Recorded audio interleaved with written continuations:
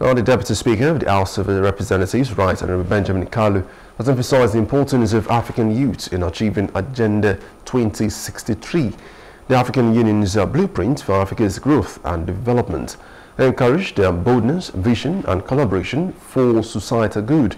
The chairman of the event, Honourable Martins Essen, urged the youth to channel their energy towards a brighter future for Africa. Social media and knowledge expansion. In this digital age, social media is not merely a platform for connection. It is a powerful tool for learning, sharing knowledge, and influencing positive change.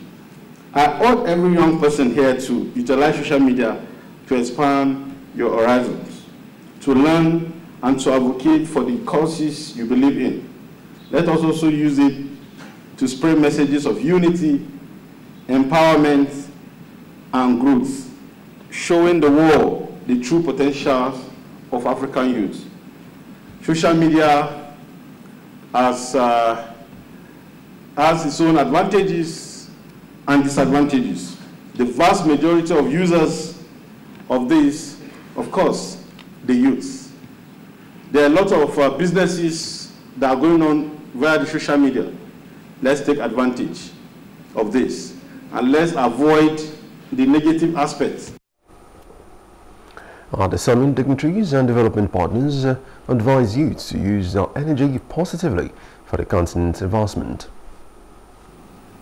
Today, I want you all to recognize the magnitude of your potential.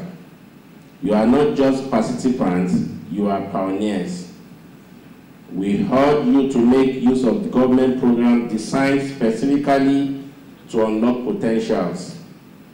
Take, for example, our Companion Initiative.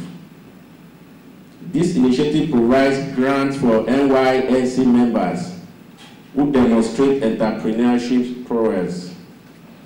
This initiative allows our youth to transform ideas into venture, sowing the seeds of Nigeria's future economic strength and innovation.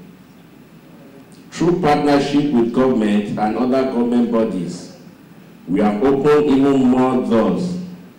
Our collaboration with the National Data Protection Commission provides valuable career opportunity in digital privacy. As we celebrate the African Youth Day today, let us not only acknowledge this gold mine, but let's commit to digging deeper. Let us commit to working together as mentors, as partners, as investors, and advocates.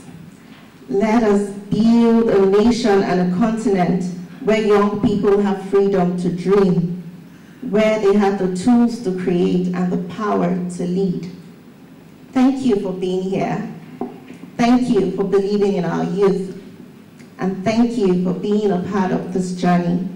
Together, let us mine these jewels of our nation and make Nigeria, and indeed all of Africa, shine brighter.